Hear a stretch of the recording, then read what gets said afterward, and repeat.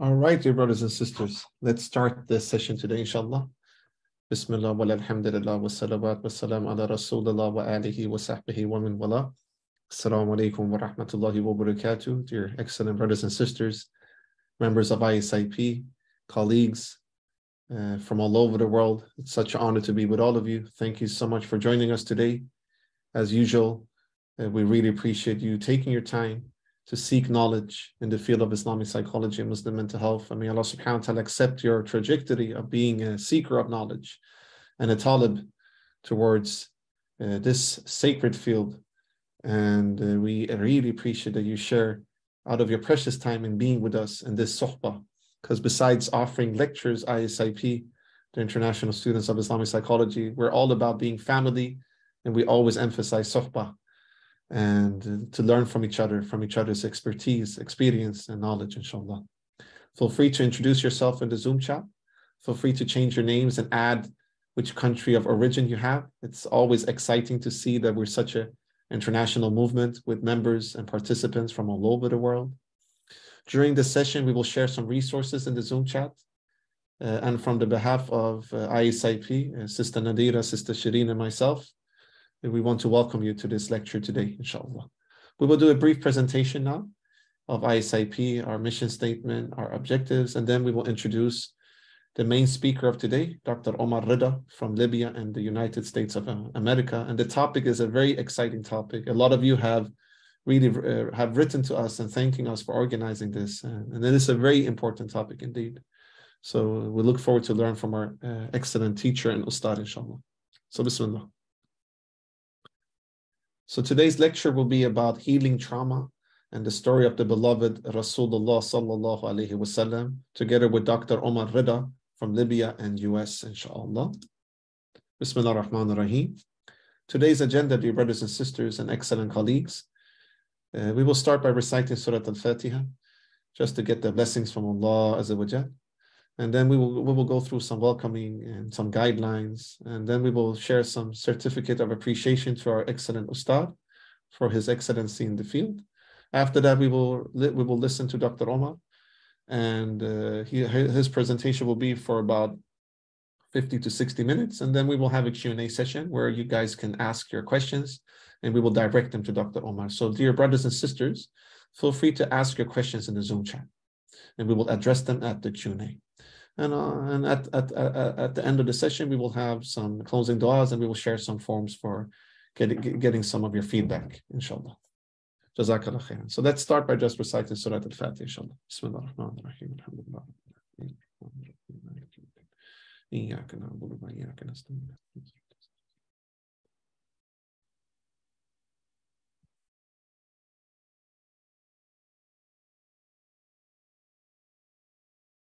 Jazakallah khairan, dear excellent sisters and brothers. So a little bit about the Zoom etiquettes, as you always know, keep muted at all time, actually, just for the benefit for our lecture.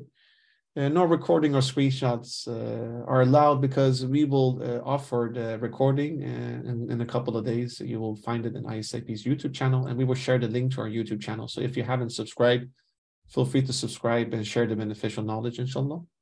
Also, we already asked Dr. Omar if we are allowed to share his PowerPoint slides to all of you as participants, and he has agreed. He's been very generous, so we appreciate that. So all of you who registered to the session today, you will receive an email with the YouTube link to the lecture and the slides as well. If you haven't registered to the session, we will also share the registration link. So register to the session, and you will have access to both the recording and the PowerPoint slides as well. Jazakallah khairan, dear brothers and sisters. Any questions, feel free to ask them in the Zoom chat throughout the session, and we will address them to Dr. Omar in the end during the Q&A. If you need any live transcriptions, dear excellent brothers and sisters, please press the More button in the Zoom and ask and request for it, and we will be more than happy to give you that access, inshallah. A little bit about ISIP's mission statement. So ISIP, the International Students of Islamic Psychology, we try to be an inclusive space, dear brothers and sisters, designed to connect people with diverse backgrounds interested in the field of Islamic psychology and Muslim mental health. We aim to disseminate knowledge, share resources, and discuss best practices in a free and accessible manner. So everything we do in ISIP, dear brothers and sisters, is free of charge because we want everybody no matter which social, economical background you have or where in the world you live, to benefit from the sacred knowledge. Also, inclusivity for us is that no matter if you're young or old, if you're a mental health professional or not, if you're an alim or alima or not, if you're a student or a senior, as long as you're interested, you're more than welcome to join our organization, Sohbah and Movement, inshallah. We also want to be a platform to enable further development of people's personal and professional interests, studies and understanding of Islamic psychology within their communities and countries of origin. That's why in ISIP, dear participants, brothers and sisters, we have local and regional chapters all over the world so that we can fill the gaps when it comes to the necessities of Islamic psychology and Muslim mental health within your communities or your local context, country, and region. So for instance, our excellent colleague here, Sister Shireen, she's the task force facilitator and head of the Southern African chapter of ISIP. So if you're from South Africa or from the Southern African region, feel free to connect with her. We have chapters all over the world. Also, if you want to establish a chapter in your country and we don't have any chapter there, feel free to reach out to us. We will add our email address in the Zoom chat, and we will be more than happy to support you in facilitating that process as well. We also have several task forces and project groups working with different aims, such as Disability Task Force, Revert Mental Health, Refugee Mental Health, Supervision, peer-to-peer support groups, etc. If you're interested, feel free to join, and we will add information on how you can join in the Zoom chat as well. If you can mute your microphone, there's somebody who has not muted their microphone, I would really appreciate it. Jazakallah khairah. Maybe Sister Shireen or Sister Nadira, you can mute that person, please. Thank you. Jazakallah khairan, sisters. Ways to contribute to the movement. You can subscribe to ISIP's YouTube channel. The link will be shared in the Zoom chat by my colleagues, Sister Shireen and Sister Nadira. You can also join one of our Islamic psychology WhatsApp groups for discussions and resource sharing, and we will share that link in the group as well. And you can also become a member of ISIP via our website at www.isip.foundation. Membership is free of charge, of course. And when you become a member, then you can get access also to our digital library, dear brothers and sisters, with over 1,000 resources in the field of Islamic psychology and Muslim mental health. So most welcome to join. All right, let us now present our speaker for today. We're very honored to have with us Dr. Omar Reda. Dr. Omar is part of our advisory board at ISIP, and we're also establishing the research center of ISIP, the Al-Balkhi Institute, and we also have Dr. Omar with us there, which is such an honor. He's a board-certified psychiatrist, Harvard-trained trauma expert. He's an author. He has written several books, and we will share the links to his books in the Zoom chat as well, and we will email out the links to his books as well, so feel free to buy them and support our excellent Ustad. He's also founder of Untangled and the Wounded Healer Models of Care, which is his organization, an amazing organization doing an amazing work. He lives with his wife and 3 daughters in Colorado, US, but he's of Libyan origin. He has a master's degree from Harvard University in Refugee and Global Mental Health after completing medical school in Libya and while undergoing extensive training with the University of Tennessee in US. He's a leading expert in psychotraumatology and trauma-informed care, as well as the mental health of Muslims, immigrants, and refugees. SubhanAllah. And we're actually establishing a refugee mental health support group and task force in ISIP. So we will love to have with us Dr. Omar in this endeavor. And if you guys are interested in working with refugee mental health, feel free to join us in this, dear brothers and sisters. There is still a microphone that is not muted. So if you could just mute that, we would really appreciate it. Jazakallah khairan. This is just to you, Dr. Omar Reda, a certificate of appreciation from Sister Shireen, Sister Nadira, myself, and rest of the ISIP team, and all of our members and colleagues and our task forces for appreciation of your time and efforts and in recognition of your continuing excellency in the field of Islamic psychology and Muslim mental health. And we will email this to you as well. Sister Nadira will do it after the session. Jazakallah khairan, dear Ustad, for being with us and for giving us opportunity to learn from your vast amount of knowledge. Thank you for attending once more, dear brothers and sisters and participants. An honor to be with all of you. Please forgive me for any shortcomings and us for any shortcomings, and all the good comes from Allah subhanahu wa ta'ala. And make dua for us, and please fill out the short feedback form that will be shared in the end of the session as well. And also save this date. This will be our next session, the 11th of December at 11:30 a.m. GMT, so Sunday, the December 11th. with Safia Kent Al-Sabri from US. We will have a session with the topic of grief support for Muslims, which is a very important topic and is actually connected a little bit to what Dr. Omar is speaking about today. So you're more than welcome to join and add this to your agendas and calendars. And of course, we will share more information about this session in all of our WhatsApp groups and social medias and in our newsletter as well, inshallah. All right, let me stop sharing my screen. Without any further ado, Dr. Omar, feel free, brothers and sisters, to give a round of digital applause to our dear Ustad, and the floor is yours. Most welcome, Dr. Omar. An honor to have you with us. Jazakallah khair. Assalamu alaikum wa rahmatullahi wa barakatuh. Bismillah ar-Rahman ar-Rahim. Alhamdulillah, salatu salam ala Rasulullah. It's an absolute honor and pleasure to be with you today, mashallah. I'm very, very excited about this topic, and I'm really grateful. I want to start with a word of gratitude to ISIP and also Brother Jamaluddin and Sisters Nadira and Shireen. MashaAllah, you do a beautiful work, and I'm very grateful for everybody in the room today. You come from different parts of the world, and alhamdulillah, we are meeting to talk about a very, very beloved topic to me, which is Rasulullah SAW. So inshallah, hopefully you can see my slides, and as a Brother Jamal said, inshallah, these slides are yours. I'm going to share them. So I would love for you, inshallah, to have interactive discussion.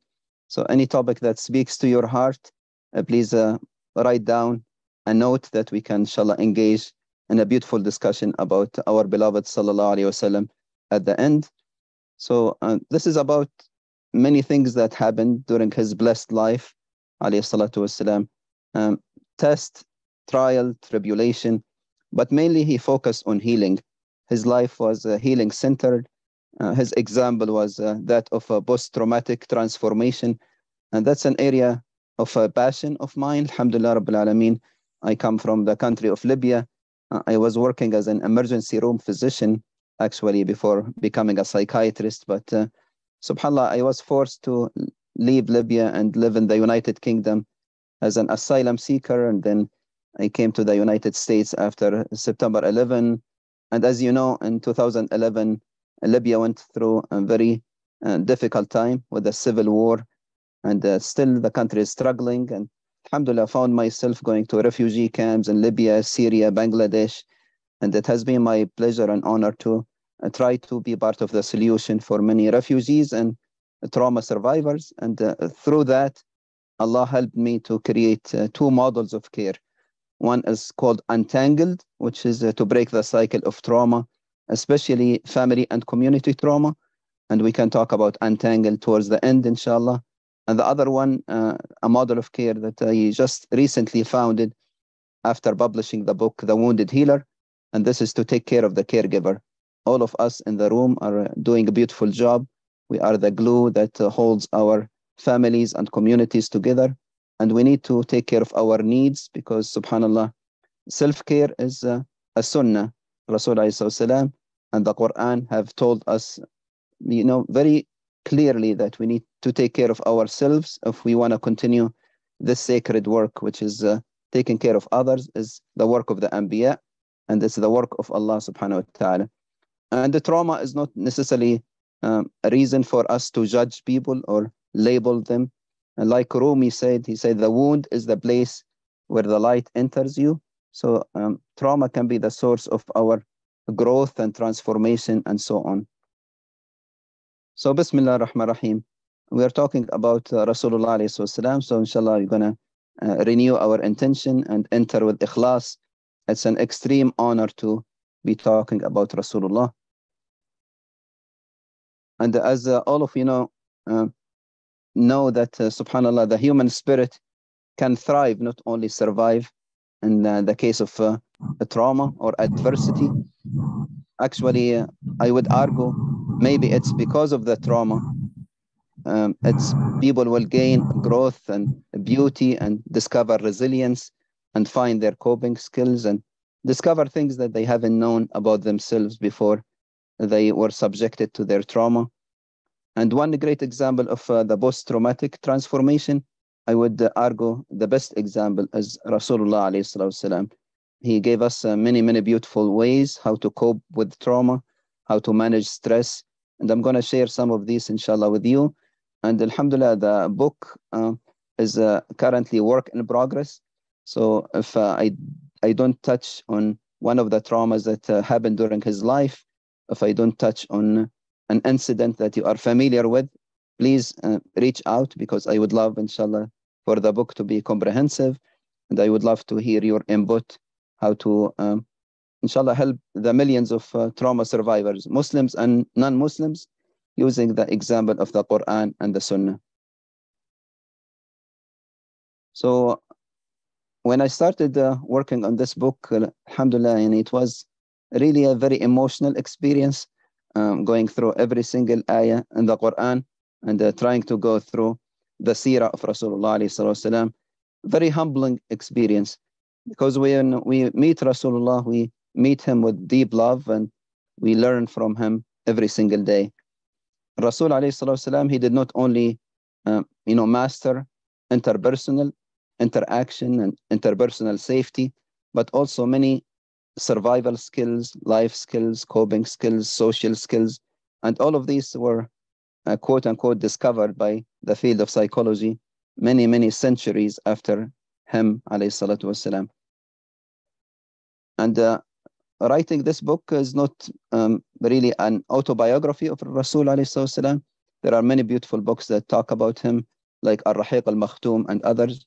But my focus, inshallah, is to humanize Rasulullah alayhi salam. Yes, we see him and we love him as a prophet, but today I want you to also see him and love him as a human, as a wounded healer himself. And yani, subhanAllah, we can, inshallah, also engage in beautiful discussion about do we really apply a terminology like trauma and the wounded healer to somebody like Rasulullah SAW or the prophets alayhim salatu wassalam. And we can, inshallah, engage in that discussion towards the end. And my intention is, inshallah, to just present Rasulullah SAW as an example of somebody who went through many traumatic experiences. His character was shaped by Allah subhanahu wa ta'ala himself. I wanted today to shed light on his life as a human, as a husband, as a father, as a son, as a companion, as somebody who went through many difficult trials and tribulations, and how he managed to go through all of these with grace, and how he continued to be actually a source of healing and enlightenment for everybody around him. So this topic is not an easy one. We're going to talk about heavy emotional things that happened to Rasulullah. So please make sure that you take care of yourself. If you need to pause, if you need to go and take care of one of your immediate basic needs, this is a safe space, inshallah. And it's actually maybe the most safest of places that I have ever engaged in, because Rasulullah is with us in this space. So to talk about Rasulullah, we are talking about walking with reverence, with awe, and with deep humility. And inshallah, together we're going to understand how through all of the things that he went through, we can have a curriculum, we can have a role model, we can have a roadmap. Because subhanAllah, and we are not missing the example of Rasulullah. We just miss the connection with him. We have the most beautiful roadmap and action items in the Quran and Sunnah. We just need to go back to that pure source. And I know that I'm going to fall short talking about Rasulullah. So I'm asking for your grace and your forgiveness and your prayers. Any mistake we make is from ourselves, and anything that we say that's good from Allah subhanahu wa ta'ala. So together, inshallah, hopefully this time, this 90 minutes or so, will be one more reason for you to love Muhammad alayhi salatu wassalam. So we are reminded throughout the Quran and the Sunnah and the Seerah not to view Rasulullah alayhi salatu wassalam as only a prophet, but also to view him as a human, that we can learn from his example. Rasulullah sallallahu alaihi wasallam, he was really the master of mending broken hearts. He was very keen on taking care of people's emotional affairs. He was checking on the young Sahaba. He was checking on the elderly, was checking on the women. He was checking on people who are otherwise forgotten and voiceless.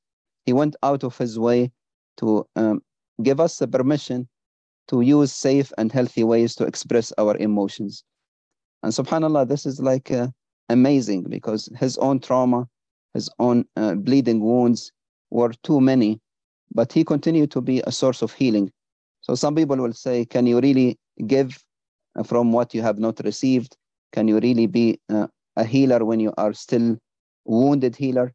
And throughout the life of Rasulullah SAW, he exhibited and embodied that, and he continued to emerge from a lifelong of pain and suffering as a source of hope and joy and inspiration for everybody around him.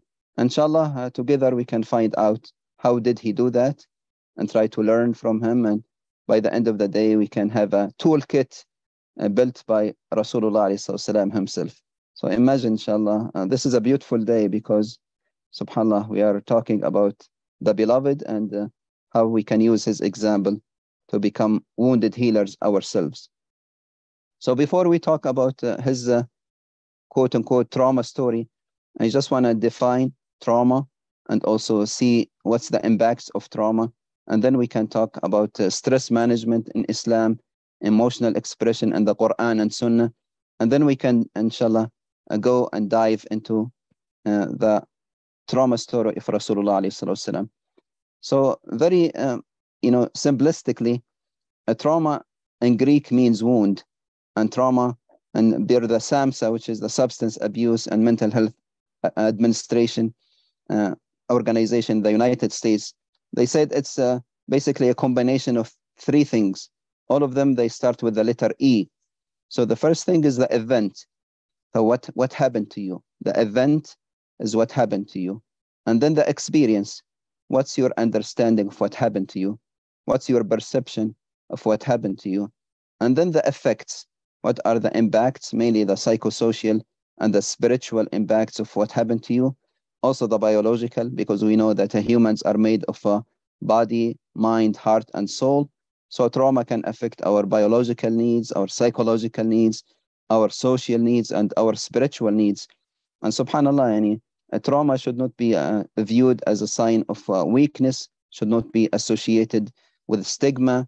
People should not view traumatized individuals as a moral failure, or that people have a weak faith or weak iman. Of course, the Quran and Sunnah are beautiful healing tools, but also people might need extra support. So we can tell people that to read the Quran and engage in Salah and remember the story of Rasulullah SAW. At the same time, we can, inshallah, direct them to other resources in the community, resources within themselves, resources with their family, and so on, inshallah. So I understand and I believe as a psychiatrist that a trauma itself is not a mental disorder. It is almost a moral injury. It's a moral distress, because we care about others, because things happen to us that affected our deep core beliefs, our soul. But trauma, if we don't acknowledge it, it can lead to psychic pain, can lead to restless soul. And subhanAllah, if we keep neglecting or ignoring our trauma story, usually it will lead to lots of dysfunction, especially in relationships. So maybe our relationship with our spouses, our parents, our siblings, our children, our community members, people around us, Muslims and non-Muslims. Maybe our behavior becomes unsafe. Maybe we're going to lash out. Maybe we're going to shut down. This is because we are reenacting our trauma story if we don't acknowledge it. And the Rasulullah SAW, as we're going to, inshallah, discuss, he gave us permission to share our trauma story. So if we continue out of shame or guilt, or because of culture, or because of stigma and taboo, if we continue to really hide our suffering, that means many people will continue to suffer in silence, as individuals, as families, as communities. And this is something that neither Allah nor Rasulullah SAW encourage us to do. We should not hide our suffering. Actually, the Sahaba came to the Prophet ﷺ with all of difficult issues and difficult questions, and he never shunned them away. He never reprimanded them. He never asked them to shut down or shut up or anything like that, ﷺ. If we don't really talk about our trauma story, we can repeat it. can repeat a cycle of neglect or cycle of abuse. We can lead to transgenerational impact of trauma. And this is very unfortunate, because if we give our trauma story to our children, it will really cast very dark shadows on their body, their mind, their heart, their soul, their relationships, and their sense of identity, their beauty, their full potential as Khalifatullah fil ard. So we are created to be the Khalifa of Allah. We represent Allah subhanahu wa ta'ala himself. So you cannot really reach your full potential or be a Khalifa of Allah and a follower of Rasulullah SAW to the best of your ability if you are wounded healer, if you continue to be walking wounded, if your wounds are profusely bleeding and you are neglecting them. So that's why, subhanAllah, if you have a trauma story that you have not talked about, please don't pass it to your children, especially if your trauma story is distorted, you have cognitive distortions, you have self-doubts, you are doubting your own identity and your own core beliefs, and that the reason that Allah subhanahu wa ta'ala created you, you are the best creation of Allah subhanahu wa ta'ala. We are فضلنا كرمنا بني آدم وفضلناهم على كثير من خلقنا تفضيلا. So subhanallah, and it's very important to understand that we are very honored by Allah subhanahu wa ta'ala. We are beloved by Rasulullah alayhi salatu wasalam. And that's why we need, inshallah, to heal our relationships. It's my deep belief that, subhanallah, most of our trauma happens because of our relationships, and most of our healing, inshallah, will happen when we heal our relationships. And the pandemic is a very good example of that. We have seen with social isolation and social distancing, and how many people really suffered from loneliness, and they went into extremes like despair and substance use and even suicide, unfortunately, because they did not have the social support that's needed. And subhanallah, healing trauma in Islam is a communal affair. We do it as not individuals, but mainly we do it as families and also as a community, inshallah. If we give each other a safe space to talk about our trauma story, trauma survivors will regain their voice. They will actually start, inshallah, towards a journey to closure, to forgiveness, to meaning, to healing, and their journey becomes authentic. If you don't talk about your trauma story, if you are a wounded healer, if you are a caregiver that going through burnout, you are not really presenting authentically to the people that you are trying to serve. So that's why I am gonna repeat many times that self-care is not a luxury, it's a responsibility, and it's actually a sunnah to take care of yourself and your small family, and make sure that you have a little bit of gas left in your tank to continue to give to others. Rasulullah, some people argue that because he said, Ana ibnu dhabihain, I am the son of the two men that were about to be slaughtered. He means his father Abdullah, and he means his great grandfather Prophet Ismail alayhi salam. Both of them, they were about to be sacrificed. And subhanallah, some people in the field of psychology, they say maybe there are imprints on the DNA of Rasulullah alayhi salam because of the transgenerational trauma that his own family went through. And we know, subhanallah, even in the year of the elephant, which is the year he was born, alayhi salam, the whole city of Mecca was restless. So subhanallah, maybe that even impacted the way that his mom dealt with her own anxiety when she was pregnant with Rasulullah alayhi salam. And we don't have too many stories about Abdullah and Amina, the parents of Rasulullah, but inshallah we're gonna touch on their story in the next few slides. So trauma for Rasulullah was like a privilege. He received everything that was given to him, good and bad, if you like. And there is nothing really bad. There is a khair in every shar. And subhanallah, there is a minha in every mihna. There is also, subhanallah, even from the pain and suffering, the beauty and hope can reborn. So everything that happened to him, he found a reason to turn it from the negative to the positive. He found a reason, inshallah, to continue to be a source of healing. So he received all the trials and tribulations with gratitude, and he shared his trauma story through acts of compassion. He became a source of grace and service to everybody around him. And subhanAllah, Surah 67 in the Quran, Allah subhanahu wa ta'ala show us that we are tested to show grace. And this is, subhanAllah, this is Surah Al-Mulk, Tabarak alladhi biyadihi al-mulk. Allah subhanahu wa ta'ala, he said, الذي خلق الموت والحياة ليبلوكم أيكم أحسن عملا. Whenever we are tested, it is the reason for testing is ihsan. Allah subhanahu wa ta'ala want us to reach a status of ihsan through giving us trials and tribulations.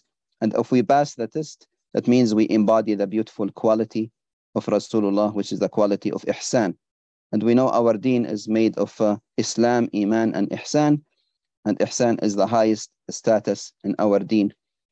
So yes, I mean the 5 pillars of Islam, as we know, Shahada, As-Salah, As-Zakah, As-Sawm, and Al-Hajj, they have to do with the rituals of our deen. The 6 articles of faith, Arkanul Iman al-Sitta, to believe in Allah subhanahu wa ta'ala, Malaikatihi, Kutubihi, Rusulihi, Al-Yawm al-Akhir, Al-Qadar, Khayruhu wa Sharruh. They have to deal with the matters of creed. But subhanAllah, the highest and the most beautiful status of our religion, and it was the focus of Rasulullah ﷺ, how he lived his life, was the maqam of ihsan. ﷺ, he was always compassionate, kind, eloquent, elegant, emotionally available, graceful, especially when it comes to dealing with people who are forgotten and voiceless, people who are traumatized, people with the special needs, and so on. Rasulullah, he always went out of his way to reach out to them and to get them out of the shadow and out of silence, and make sure that their needs are taken care of, subhanAllah. Remember, please, if you forget anything about today, remember one thing: the best way to worship Allah subhanahu wa ta'ala is to serve his creation.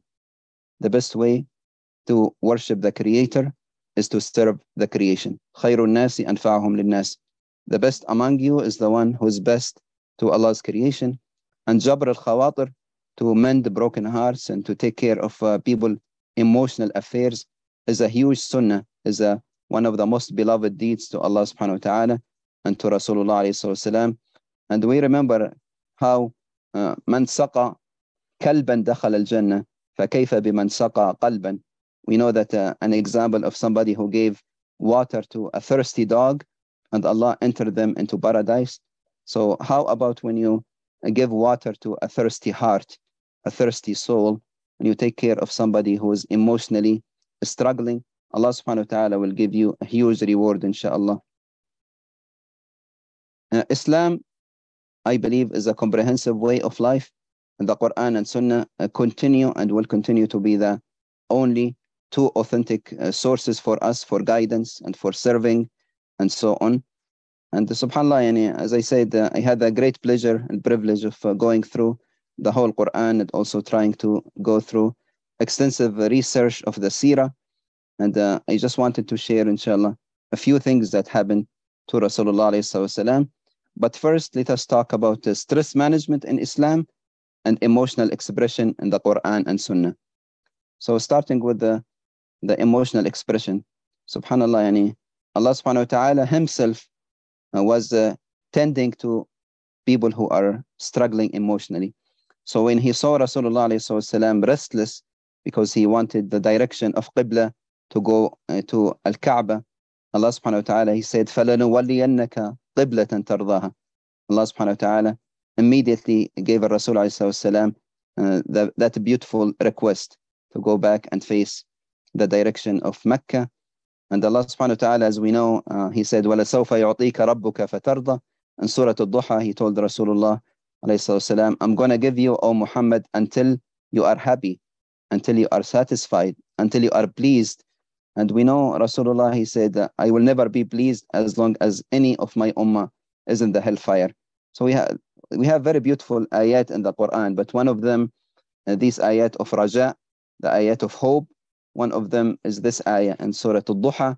The ulama, they said, Rasul ﷺ, he told us, he's not going to be satisfied as long as we are not with him in Jannah. And the other ayat, one of them is in Surah Al-Anfal. Allah subhanahu wa ta'ala, he said, وَمَا كَانَ اللَّهُ ليعذبهم وأنت فيهم وما كان الله معذبهم وهم يستغفرون. Allah will never punish your ummah as long as you are with them, O Muhammad, and Allah will never punish this ummah as long as they seek istighfar. And the last one, as we know, is in Surah Al-Zumar, when Allah said, قُلْ يَا عِبَادِيَ الَّذِينَ أَسْرَفُوا عَلَى أَنفُسِهِمْ لَا تَقْنَطُوا مِنْ رَحْمَةِ اللَّهِ. O my servants who have transgressed against yourself by committing sins, never give hope, never despair from Allah's mercy.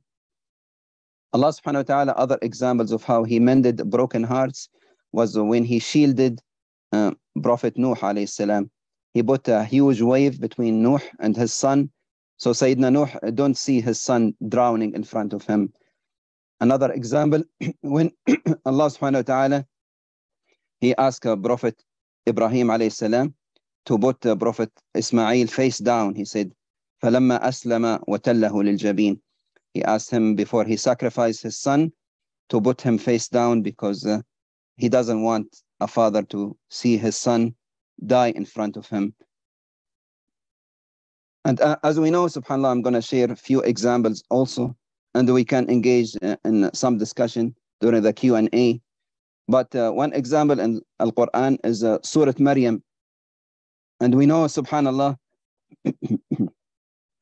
Allah subhanahu wa ta'ala, throughout the whole surah, gave Sayyidah Maryam, Allah gave Sayyidah Maryam, the mother of Isa alayhi salam, many ways how to cope with her own anxiety when she got pregnant with Al-Masih alayhi salam. Allah said, La tahzani. Allah subhanahu wa ta'ala, he told her not to engage in grief and sadness. He said, Huzzi ilayki bi jid'i an-nakhla. Shake the palm tree, engage in some physical exercise. He said, Kuli washrabi wa qarri aynan. Eat healthy, drink water, and practice sleep hygiene. Allah subhanahu wa ta'ala, he said, فَإِمَّا تَرَيِنَّ مِنَ الْبَشَرِ أَحَدًا فَقُولِ إِنِّي نَذَرْتُ لِلرَّحْمَنِ صَوْمًا فَلَنْ أُكَلِّمَ الْيَوْمَ إِنْسِيًّا. Allah told her not to engage in negative self-talk and wasteless or wasteful speech.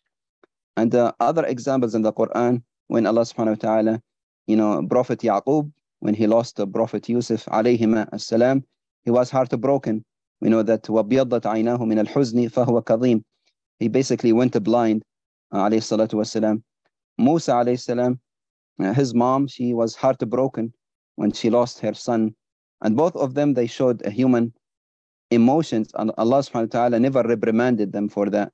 He actually showed us throughout the Quran that these human emotions and genuine feelings are to be shown and to be expressed as long as they are done in a safe and a healthy and a halal way, of course. The Quran is full of examples of anger, fear, sadness, joy, and other human emotions. And subhanAllah, chapter 106, which is Surah Quraysh, Allah subhanahu wa ta'ala, he said, فَلْيَعْبُدُوا رَبَّ هَذَا الْبَيْتِ الَّذِي أَطْعَمَهُم مِّن جُوعٍ وَآمَنَهُم مِّن خَوْفٍ. If you are fearful, if you are hungry, if you don't have your basic needs met, you are not going to be the best when it comes to worshiping Allah subhanahu wa ta'ala. So in order to fulfill your duty as a Khalifatullah fil ard, it's very important that you feel safe and your basic needs are taken care of. And this includes emotional deprivation and lack of psychological safety. When we talk about safety, it's not only physical safety in Islam, it's emotional safety, spiritual safety, and so on. So Rasul ﷺ, being the best example and being a walking Quran, he needs to go and check on everybody around him. And during the night, he's the one who's awake, is the first one to wake up, the last one to go to sleep, ﷺ, to make sure that nobody is left behind, nobody in the ummah is forgotten. And he's going to continue to do that at the Sirat. He's going to continue to do that in the Day of Judgment, try to intercede on our behalf. He kept all of his dua for his ummah, ﷺ, because he's such a beautiful man, sallallahu alayhi wasallam. And remember when Allah subhanahu wa ta'ala, he said, "O son of Adam, I fell sick and you did not visit me." And he said, "Oh Allah, how can I visit you? You are the Lord of the worlds." And Allah subhanahu wa ta'ala, he said, "Didn't you know that my servant so-and-so, he was sick and you did not visit him? If you have visited him, you have found me there." So when we visit the people who are sick, when we take care of people's emotional needs, we find Allah subhanahu wa ta'ala there. فَمَنْ كَانَ يَرْجُو لِقَاءَ رَبِّهِ فَلْيَعْمَلْ عَمَلًا صَالِحًا. If you want to meet Allah on a daily basis, you don't only meet Him in Jannah, you meet Him every single day when you take care of people's needs, including your small family, including yourself, inshallah. Stress management is also a big topic in Islam. The Quran and Sunnah talk about a stress that can come from external causes, maybe human and non-human. Usually the interpersonal violence, human violence, is deeply what affects our soul. If there is a disaster that's like natural disaster, like hurricane or fire or earthquake, usually people don't get very upset. Yes, there is a loss of human lives, and there is lots of tragedies that happen with that. But what affects us very deeply on a level of our soul, when people actually hurt us, when other humans hurt other humans, especially when adults hurt children, and that really get into our core beliefs, and we don't feel safe around others, we don't trust other humans, and so on. And subhanallah, there are other reasons that are internal reasons that we engage in stress. Maybe we are worried about tomorrow, maybe we are grieving about yesterday, maybe we are not engaging the current moment. And throughout his life, Rasulullah SAW, he showed us how to control anger, how to display joy, how to express sorrow, how to manage his anxiety, alayhi salatu wasalam. Gave us many examples. One of them is when you feel angry, maybe go and make wudu with cold water. If you are standing, sit down. And maybe you should go and pray 2 rak'ah, inshallah. Recite some Quran or adhkar, and go and make dua to Allah subhanahu wa ta'ala. Talk to somebody that you trust. And this is what he did. He was the best, safe role model, the safest space for everybody around him. And subhanallah, one thing maybe to remember, brothers and sisters, is the world is very unsafe. And unfortunately, it continues to be unsafe place. And when people ask me, Omar, what's your dream?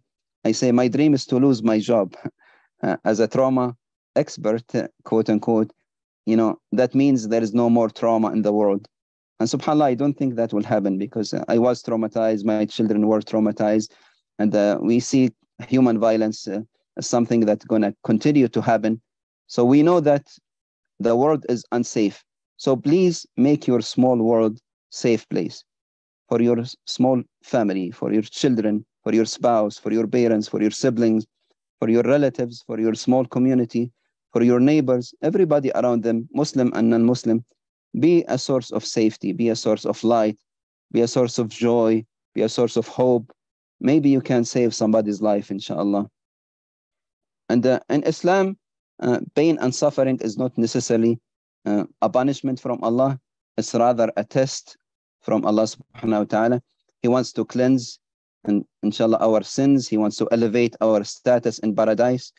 And Islam teaches us that a human life is sacred. So the topic of suicide is something that we can talk about. But subhanAllah, suicide in Islam is seen as an act of despair.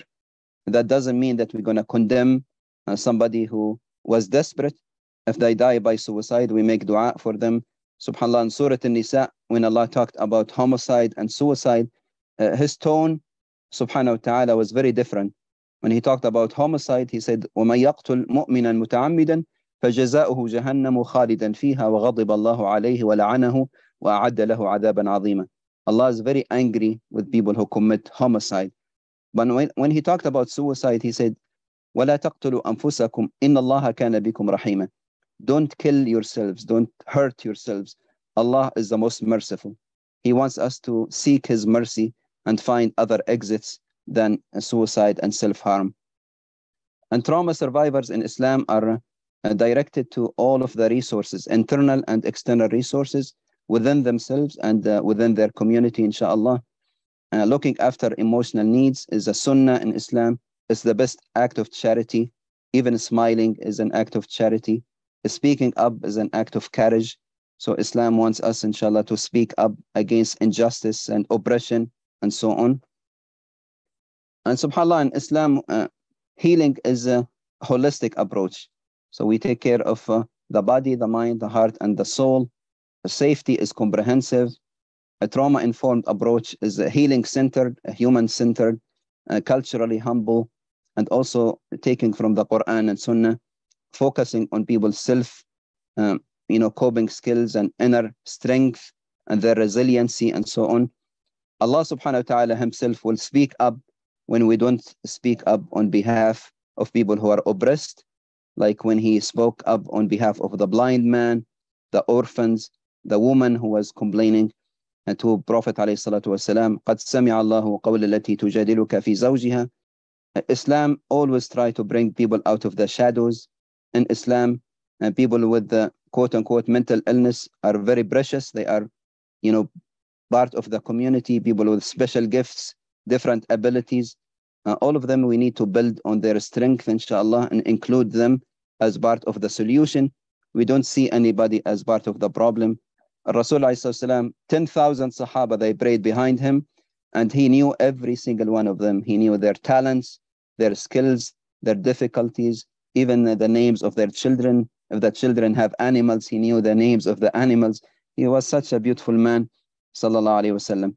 And Islam wants us, inshallah, to be equipped with all the tools and skills necessary to meet our full potential as Khalifatullah fil ard. So inshallah, very briefly, we're going to talk the year of the elephant. We touch on that. We know that there was trauma maybe 55 days before Rasulullah was born. The city of Mecca was about to be destroyed. Al-Kaaba was about to be destroyed by Abraha al-Habashi. And Allah subhanahu wa ta'ala, he took care of, Mecca and took care of the Kaaba because he wanted the Rasulullah to be born in a beautiful and safe environment. Unfortunately, before he was born, his father Abdullah died. And then everybody was restless, waiting for a source of hope and healing and joy to come. And the Rasulullah was born. He was born and his mother couldn't nurse him. So subhanAllah, we know the story of Halima Sa'diyah, how he was away from his mom for a number of years. When the angels came and they opened his chest, alayhi salatu wasalam, and then how he became orphan again at the age of 6 when his mom died, when he was helping Ayman to actually dig the grave of his own mother. So here is a 6-year-old who has his mom and dad, both of them died, alayhi salatu wasalam. And then when his grandfather died, when Rasulullah was 8-year-old, his cousins became very jealous of him. His cousins and his young, uncles, they basically sharahu bi thamanin bakhs. They made Rasulullah go and take care of their sheep. He became a shepherd, and subhanallah, they didn't value who he was. And usually we take people for granted and we don't know the value of somebody until we lose them. Rasulullah he engaged in the practice of meditation and mindfulness to the best of examples when he went to the cave of Hira and he became secluded there. And in the dark cave, he found the source of light. The revelation came to him. And we know the encounter between him and Jibreel alayhi salam was very difficult example for him. He went back to Khadija and he said, Khadija, I'm very scared. And the Sayyidah Khadija, she covered him not only physically, she covered him emotionally and spiritually. And she was the best source of support for him. We know that when the wahi, when the revelation stopped, the mushrikeen, they start to make fun of Rasulullah SAW. They said, وَدَّعَكَ رَبُّكَ وَقَلَاكَ. He said, Allah have abandoned you, O Muhammad. And then Allah subhanahu wa ta'ala immediately revealed Surah Al-Duha. He said, مَا وَدَّعَكَ رَبُّكَ وَمَا قَلَى. Allah will never abandon you. Allah will never hate you. The mushrikeen, they engaged in character assassination. They went and said, he's sahir, he's majnoon, he's liar. And they accused him of many things, sallallahu alayhi wasallam. When he was asked to go publicly, him and his Sahaba were tortured. He lost his 3 boys, his 3 sons. The people, they took him and his family out of Mecca, and he was basically put in the Sha'ab outside Mecca for about 3 years. And then that time was very difficult for him because he lost both Khadija and Abu Talib, both his wife and his uncle. He called it the year of sorrow, Aam al-Huzn, Then the people of Ta'if, when he went to seek refuge, they stoned him, alayhi salatu wasalam. They beat him up. And Rasulullah SAW, he had the option to destroy them. The angel of the mountains, he said, Rasulullah, I can destroy them. And Rasulullah SAW, he said, no, maybe their children will worship Allah subhanahu wa ta'ala. So he was a source of beauty and forgiveness, even for people who actually caused him to physically bleed, sallallahu alayhi wasallam. And he was forced to migrate from Mecca to Medina, and we know how much he loved Mecca. The day of Badr was very difficult for him, when he lost number of his ashab, and when he lost one of his daughters. The dark day of Uhud, and especially when he lost his uncle Hamza. The incident of Bir Ma'una, when he lost about 70 of his sahaba. They were the memorizers of the Quran. And subhanAllah, the battle of Mu'tah, when he grieved his cousin Ja'far and Abdullah ibn Rawaha and Zayd, and when he lost his 3 daughters. So he lost 3 sons and 3 daughters. 6 out of his 7 children, they died in his life, alayhi salatu wasalam. 2 of his wives, they died in his life, alayhi salatu wasalam. Sayyidah Khadija and Sayyidah Zainab. Even though he can be the richest man in the world, he chose a life of modesty. So he was very poor, alayhi salatu wasalam. Many times he goes to sleep very hungry. Sayyidah Aisha was accused, and subhanAllah, that was very difficult moment for him.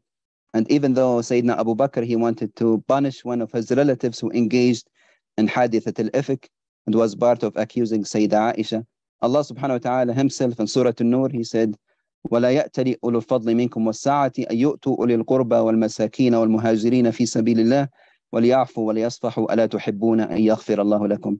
And Sayyidina Abu Bakr, he said, oh Allah, I love for you to forgive me. And he went and forgave his relative.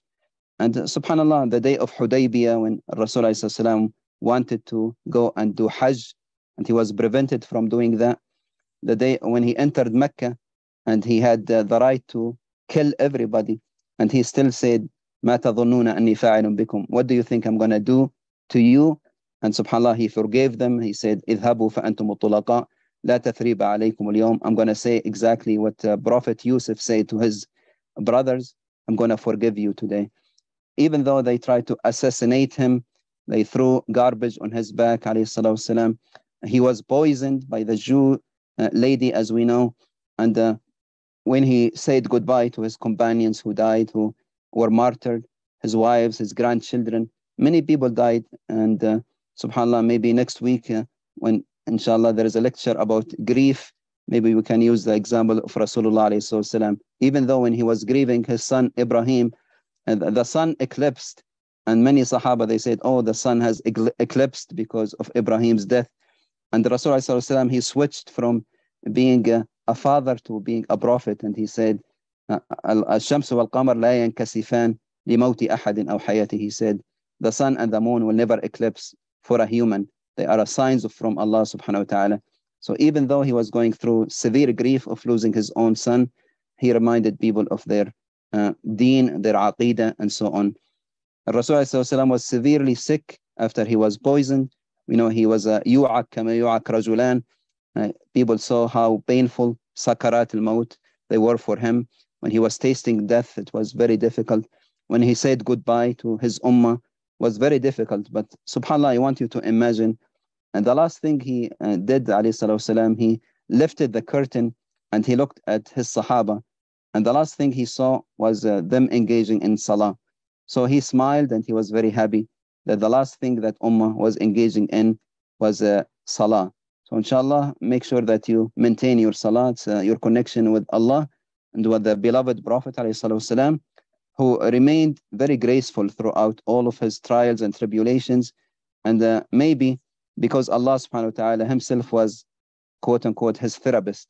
Allah subhanahu wa ta'ala gave him the strength. Allah subhanahu wa ta'ala told him, don't kill yourself over people who don't want to follow you. Allah said, فَلَعَلَّكَ بَاخِعٌ نَفْسَكَ عَلَى آثَارِهِمْ. Allah subhanahu wa ta'ala said, وَلَقَدْ نَعْلَمُ أَنَّكَ يَضِيقُ صَدْرُكَ بِمَا يَقُولُونَ. He told us, subhanahu wa ta'ala, how Rasulullah was internally struggling with emotions, and Allah told him to publicly display these emotions. There's nothing shameful in expressing emotions. So the last thing I want to do, inshallah, before we open it up for discussion in the next few minutes is to just action item. Because I love Rasulullah SAW and I wanted, inshallah, to follow his role model. I wanted also to turn my trauma story to become a source of healing for others. So I created something called Untangled, which is, inshallah, try to break the cycle of trauma through 5 different avenues. One is education, so we can tackle the stigma. Another one is training, so we can build capacity. The other one is building safe spaces like this one, inshallah, building a community of care of beautiful brothers and sisters like yourselves. And then building resources for the community, resources that are culturally humble and respectful of the culture and the religion. And the last one is building clinical services if people need them.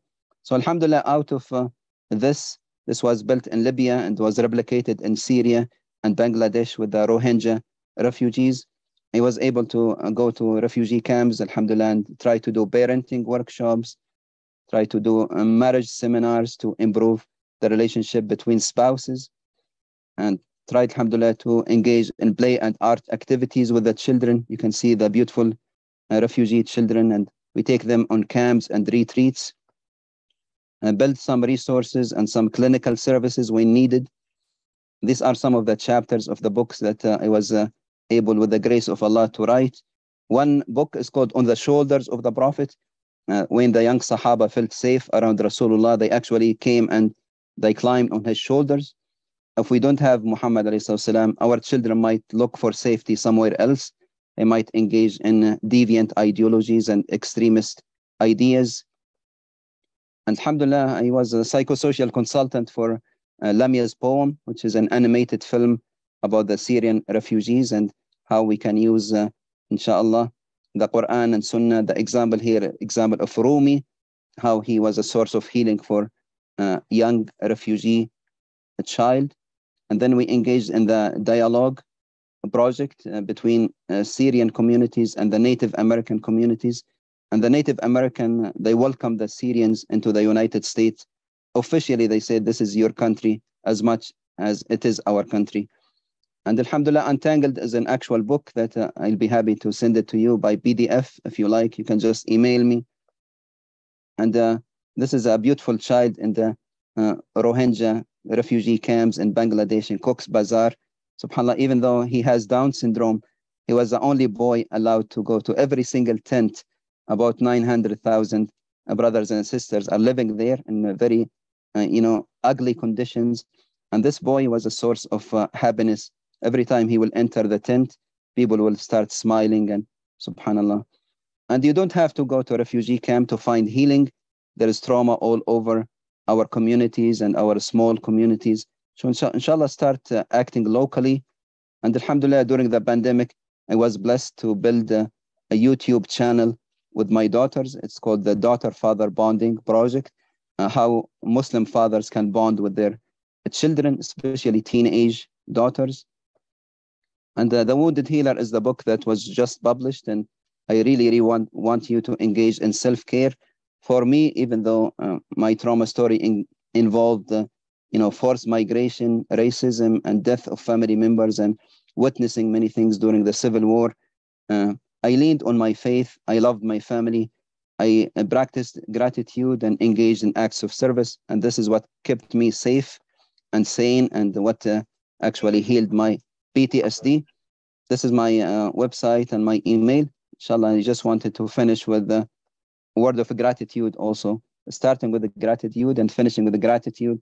I'm doing all of this work, even though it's a very emotionally heavy work, because I want to honor people who died in my family. My sister was only 14 when she died of brain cancer, and she's the reason I chose medicine. My nephew, he died in 2014, was killed by ISIS, unfortunately, in Libya, and he was the source of me engaging in Islamophobia and anti-Islamophobia and anti-Semitism and interfaith dialogue and other activities to tackle hate. And my mom, Allah yarhamha, who died in 2016, and she was the source of joy and the source of strength for me. She was my best friend. She told me, Omar, if you cannot be the source of joy and delight. Don't be the source of pain and distress. And subhanAllah, I'm going to finish with one thing that my mom always does, which is she goes and visits the families of those who died, those who are sick in the hospital. And I say, Mom, you don't even know them. These are total strangers. And she says, Omar, I know that they are going through difficult time. Maybe if I show up, I can take away some of their pain and suffering. So inshallah, today, take care of you, take care of your small family, and make sure that you have the best curriculum, the Quran and Sunnah, the story of Rasulullah SAW. And with that, inshallah, I would love to hear your thoughts and open it up for discussion. Jazakallah khairan, Dr. Omar. On the behalf of all of our participants, all of our members, and all of our colleagues, we see how much they're appreciating your beautiful lecture and presentation of the Prophet Sallallahu Alaihi Wasallam's healing journey. And may Allah subhanahu wa ta'ala also keep you in our safeguard. Your excellent work are very much needed in this day and age when a lot of Muslims all over the world are suffering from trauma, whether through migration, through being a refugee, or also through other domestic issues as well. May Allah subhanahu wa ta'ala grant you tawfiq when you're underwards. Round of applause, dear brothers and sisters and participants. You can use your digital applause as well, inshallah. Jazakallah khairan, Dr. Omar. And I really resonate with a lot of the things that you're mentioning about your own healing trajectory. I think all of us who went into the mental health field, we are dealing with our own wounds as well. And that's why our own suluk and spiritual wayfaring is so important in order for us to be of good service for our fellow brothers and sisters who are suffering as well, so that we don't think that their suffering is not part of us, that is something that we also can relate to, and that it's also part of our constitution as well. So we don't get this kind of like hierarchical way of looking at people who are suffering, because that's a microcosmos of ourselves as well and our internal struggles. It's all universal in a sense. Jazakallah khairan, dear Ustad. There is a lot of questions in the chat. I will address some of them to you, Dr. Omar. I also want to tell all brothers and sisters, feel free to write more questions in the chat and we will try to address them as much as we can. We have a couple of minutes left. Also, Dr. Omar, you mentioned that you would love to share your book. So with your permission, if you share it with us, we will email out the book of Dr. Omar, the Wounded Healer, or it was the Untangled. Sorry, which book was it that you said you could share, Dr. Omar? I forgot the last title. You said that. Yeah, Untangled, inshallah. Yeah. So that one, all of you who registered to the lecture, we will email out both information about Dr. Omar's amazing work and books and everything, and also this book that Dr. Omar is so generous enough to share with us. So register yourself if you haven't. Sister Nadir or Sister Shireen or Sister Fatima, could you share the registration link? Jazakallah khairan. All right, dear Ustad, mashallah. I want to offer you some chai, Ustad, but I can't send it to Colorado, but hopefully I will give you some chai next time we meet. Amir Amin is asking, Doctor, what is the nature of healing? Does healing fill some void in our psyche or in our brains? If it's the psyche, what is it that our psyche is being filled with? And what is the nature of our psyche? And if it's the brain that needs to be healed, can we erase or put cover on the trauma memory of the patient in the amygdala to heal him? Could you please also elaborate the concept of healing from the perspective of the Prophet Ayub ailment and his healing? MashaAllah. Beautiful, question that needs a textbook, needs its own lecture, subhanAllah. I believe that healing is comprehensive, and thank you for reminding me of what the story of Prophet Ayub. I need to include that, inshallah, because he was a very beautiful example of sabr and how he was graceful going through his own trials and tribulations. But I believe that healing is comprehensive. So subhanAllah, it's not only the mind that's affected by traumatic memories. It's really, the body keeps the score. So there is trauma in the body. So many trauma survivors, they have physical symptoms. They have somatic pains, have, muscle aches, they have migraines, they have non-epileptic seizures and so on. But also it affects our heart, our relationship with others, our core beliefs, and the world that, is it a safe place for me to engage with others after I've been traumatized? And I believe it mainly affects our soul. That's why, the Wounded Healer, I talk about burnout as a moral distress. It's the caregiver. PTSD is not a mental disorder, it's a soul ache. So our soul aches, and really healing comprehensively needs to take all of these four into account. Many times, Brother Amir, we take a vacation and we try to rest. And when we come back to work, we need another vacation. This is usually because we only focus on our biological needs. We are only trying to heal our body. But remember, subhanAllah, our mind is trying to, process traumatic memories. Our heart is trying to answer difficult questions. Our soul is having existential questions. All of these we need to tend to. So yes, I agree with you. There are traumatic memories and repressed memories and the role of the amygdala and the limbic system and so on. But I think this is much more bigger than just the brain. This is the body, the mind, the heart, and the soul together, inshallah. Jazakallah khairan, dear Ustad, for a thorough answer. We go to next question, Dr. Omar.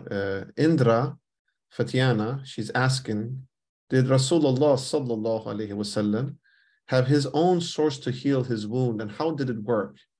How his own source to heal his wound, and how did it work? As mentioned in many perspectives, human has their mechanism to heal their trauma, psychological illness. His source of healing, where did it come from? Is her question. Yeah, subhanAllah. I'm a big believer that Allah subhanahu wa ta'ala himself was taking care of Rasulullah SAW. This, though, we need to be very careful, because people will say, oh, this is Rasulullah. He was supported by Allah himself, so I cannot do it. And many people, they fall into despair because they think that this shifa, this healing, was only exclusive for Rasulullah. But subhanAllah, the Quran and the Sunnah, they are available for all of us. And this is the beauty of our religion, Brother Jamal, which is, if you want to talk to Allah, go and pray. If you want Allah to talk to you, go and open the Mus'haf. So 24/7, Allah himself, the King of Kings, the Lord of Lords, the source of healing, is available for us. And this is what Rasulullah SAW was doing. He was always seeking out that healing. He was always engaging in salah and dhikr. Sayyidah Aisha, she said, every time I wake up, he's awake. He's making qiyam al-layl. He is taking care of people's affairs. And subhanAllah, yes, I'm a big believer of in taking care of the caregiver. At the same time, subhanAllah, one thing I found to be a source of healing for me, even when I am completely burnt out, is to engage in acts of service. So even though I'm tired taking care of people, I go and take care of a refugee family, or go and do an act of khair. And subhanAllah, it gives me more refreshment in my soul. So maybe my body is tired, but I get my rest when I take care of my soul. Maybe my soul is tired, I take care of my heart. And subhanAllah, and that's why the approach is comprehensive, and that's why Rasulullah was always going to the pure source of healing, which is the Quran, which is Allah subhanahu wa ta'ala himself. And that source is always available for us. It's not only exclusive for the prophets. And I really want to touch base on a beautiful, thing that you say, Brother Jamal, which is Rasulullah was available emotionally for everybody. He was not picking and choosing. And, when one lady died, she was cleaning the masjid. Rasulullah, he was looking for her. He said, where is she? And the Sahaba said, oh, Rasulullah, she died last night, and we went ahead and we buried her. And he was very angry. He said, how can you bury her when you didn't tell me? He even though she was a custodian of the masjid, she was somebody who was cleaning the masjid, she was very beloved to him, alayhi. People with mental illness, people with epilepsy, people with all kinds of issues, they come to him because he was a source of safety. So he never engaged in any kind of racism or discrimination. Everybody was treated equally by him. Everybody was accessible to Rasulullah, and he was available for them. Jazakallah khairan, mashallah. Remember, one of my teachers spoke, Dr. Omar, about the Sunnah therapy. Sunnah therapy, it's free. You don't need to pay thousands of dollars to go to a PT. In all honesty, you have it for free. It's a sunnah to walk into nature and just explore the beauty of Allah subhanahu wa ta'ala's creation. It's a sunnah to, as you say, to pray our obligatory prayers, and also those that are also included in them. And also just to do the sunnah disciplines, go archery, go horseback riding. These are all, tools we have. And, our life is centered around nature. And Allah subhanahu wa ta'ala says in the Holy Quran, all the signs that we can find of his creation in nature as well. So you're so correct, that we have such a rich toolbox, we can call it, that we can just utilize. And it's free and it's for everyone, subhanAllah. Thank you so much. There's a lot of questions, and we will address some more, Dr. Omar. So we have from Sister Nadira, how to face or process a trauma rooted back from our parents' parenting style, inner childhood trauma, that it's been too long that it becomes part of our personality. How to dissect it so we get our own closure? Very good question. Yeah, subhanAllah. This is a really very excellent question that I'm very passionate about, because if we don't process our trauma, we might transmit our trauma to our children. So the first thing is, purify your niyyah and say, oh Allah, even though I have been through a difficult time, I'm doing this for your sake and in order not to continue this cycle. I don't want my children and grandchildren to have a transgenerational trauma. So the trauma is going to stop with me. And this is when we, inshallah, engage in our own healing, using the example of Rasulullah SAW. But if needed, we can also use the resources in the community. So absolutely, remember, فَاسْأَلُوا أَهْلَ الذِّكْرِ. Sometimes we need more than engaging in Quran and dua. All of these are beautiful tools. Our toolkit might contain other tools though, and there is nothing wrong with that. It's not a source of a stigma or reason to judge people if they are going through a difficult time. So healing a past trauma, especially childhood trauma. So make the niyyah that you don't want this to pass to your children. And then if there is a room for healing, and subhanAllah, this is something that we need to be very delicate about. We don't force people to forgive their abuser. I want people to forgive themselves. Remember, the abuse that happened to you as a child is not your fault. And subhanAllah, maybe your abuser, they also had a history of abuse. May Allah subhanahu wa ta'ala, give them their own healing. So if they are not engaged in that process, make dua for them. At least say, oh Allah, I transfer my file from the court of dunya to the court of akhirah. And if there is a room for healing, if people are engaging in forgiveness and mending, and if people are actually asking for forgiveness and trying to make amends, and if people are apologizing, it would be nice if you accept that apology. You don't necessarily have to forget, but it will be beautiful to forgive, because it will take that burden off your shoulders. And mainly self-forgiveness, please. It's interesting, Dr. Omar. Thank you so much for your thorough answer. The difference between forgive and forget, perhaps. Like you can forgive, but then you can perhaps not forget, but then you can learn from that experience. And it's easier said than done. We don't want to spiritually bypass anyone as mental health professionals. We know it's a struggle and it's not easy, and we shouldn't bypass anything psychologically or spiritually. I was just reflecting upon your answer, Dr. Omar, with regards to the intergenerational trauma, because it's in a sense, what you're addressing is that if we put in the court of akhirah, then we're breaking the intergenerational trauma in dunya. Would you say that that takes time to do that transition from, and also acknowledgement? Because sometimes if you get acknowledgement of your suffering from the one who oppressed you, that's part of your healing trajectory. I mean, the Prophet ﷺ, he got acknowledgement from some of his oppressors who became Muslims, and they did tawbah, right? That was acknowledgement, right? Both towards Allah and also towards the Prophet ﷺ. So what happens if we don't get that acknowledgement? Because in many situations, we don't get that acknowledgement. Yeah, any thoughts on how we can still resolve that? Yeah, Jazakallah khair. Yeah, subhanAllah, in Untangled, I share a concept called love. Love, the L stands for listening, the O for options, the V for validation, and the E for empowerment. So whenever we work with somebody through trauma, we need to listen to their story. We need to give them options. It's not only one way. And we need to validate their experience and then empower them by making them part of the solution and not dictate things on them. Actually, we do things with them, not for them. And subhanAllah, as you said many times, we don't receive that validation. And it's very important that we really seek internal validation, even though it's very difficult, very emotionally exhausting. If you are not receiving from an outside source, it's really difficult to continue to have emotional gas in your tank to continue to give to others, especially if you are a wounded healer, if you are a caregiver. But subhanAllah, if you always go back to the source, which is never depleted, which is the Quran, the Sunnah, the story of Rasulullah SAW. And this is why one of the questions I just saw coming, that they ask if Islamic psychology is enough. Do we need really Western psychology? And subhanAllah, Islamic psychology is not a new field. Actually, I think most of the quote-unquote Western psychology is based on our beautiful, example of our deen. And, if there are good things that are compatible with our Quran and Sunnah and Western psychology, there is no harm in using them, but we don't rely exclusively on them.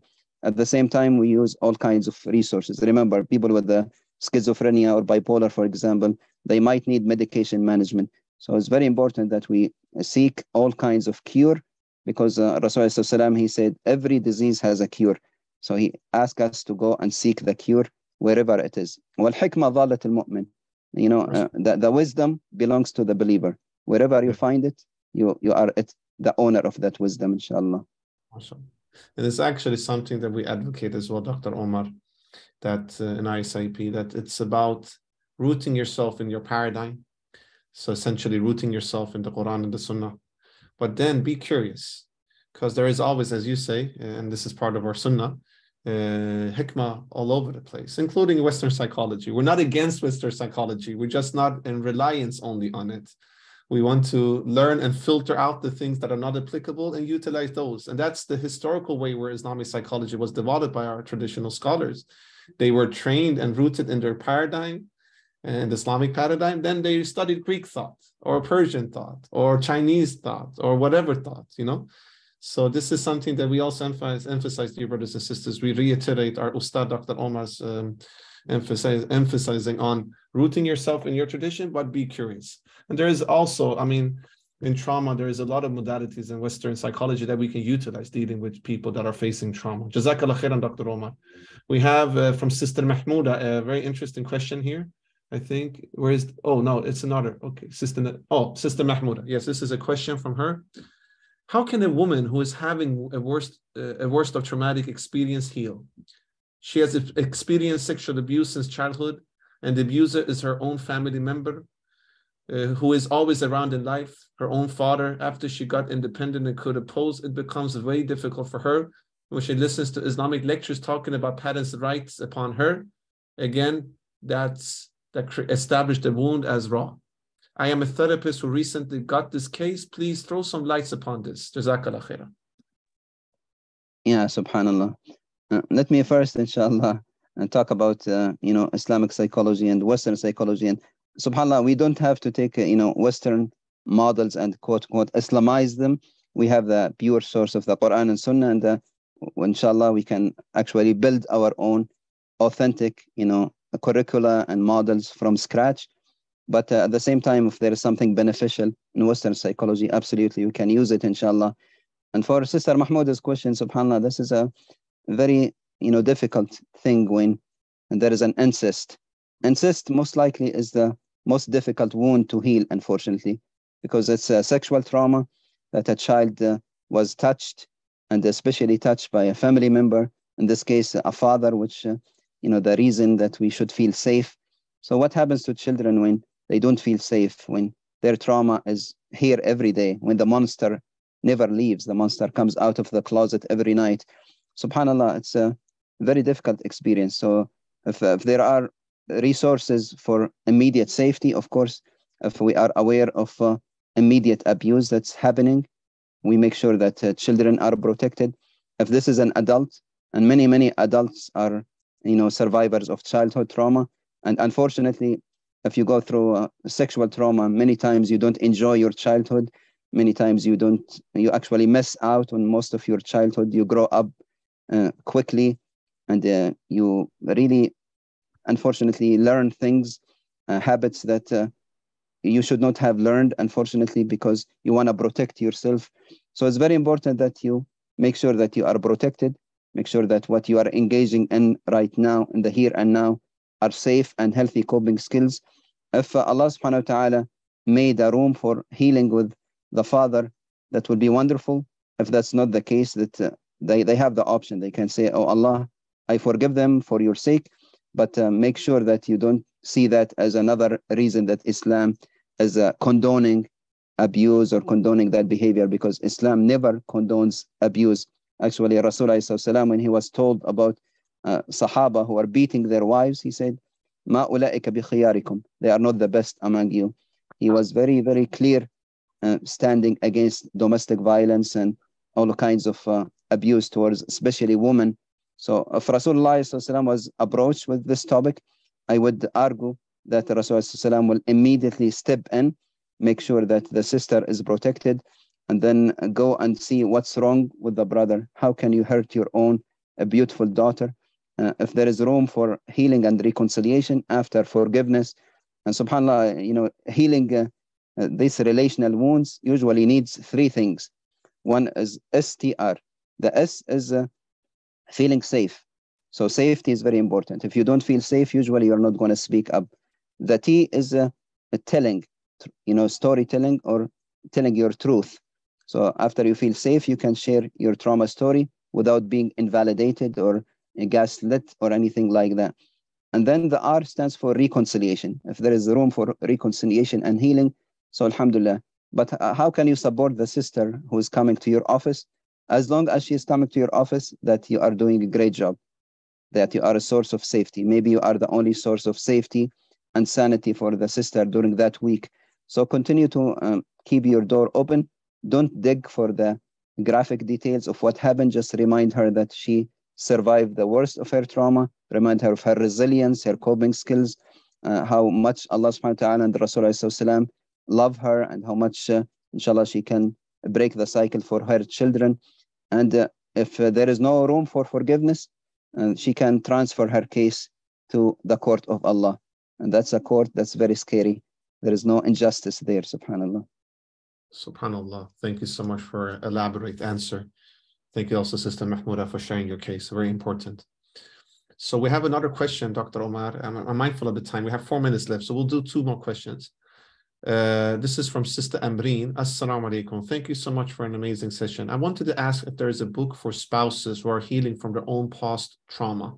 Like, how can they heal their attachment wounds from the past so that they don't show it in the present relationship with their spouse?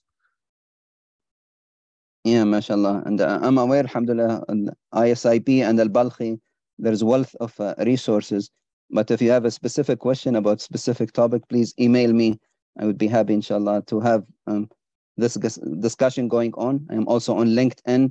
So please, if I didn't answer your questions today, we still have a relationship, and I would love to continue to hear from you, inshallah. Inshallah. We will share all the contact information of Dr. Omar also. Some people were asking for your YouTube channel with your daughters. Sister Nadira shared it, actually. So we will also email out.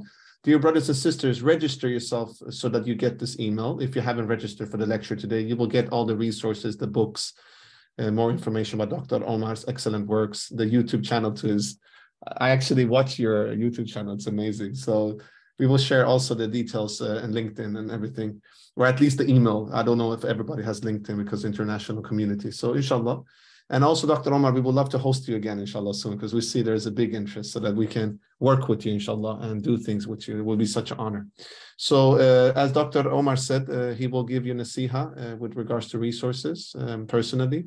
We really appreciate that. And also, we have a digital library, as Dr. Omar mentioned, in the ISIP and Al-Balkhi. If you go to our website, you can get access to it. There's a lot of resources there, dear sisters and brothers, that you can benefit from, inshallah. Jazakallah khairan. All right, this will be the last question. Let me see. I'm going to see if there is any repetitive questions or. All right, Brother Alex is asking this question. Assalamu alaikum wa rahmatullahi wa barakatuh. Thank you very much for the lecture. As a new Muslim, I find a source of courage from the Prophet Muhammad, peace be upon him. The landscape would have been different at the time of the Prophet, peace be upon him. How does one as a new Muslim navigate the mental health challenges that we face on a daily basis? SubhanAllah, this is important. Most covert journeys are highly emotional, and the topic is so multifaceted, it's difficult to derive the correct path at times. Imam Ghazali's journey is a fascinating one. Also, I wonder if you had any thoughts on that. Yeah, mashallah. And remember, subhanallah, this is a great privilege that all the Sahaba, they were new Muslims.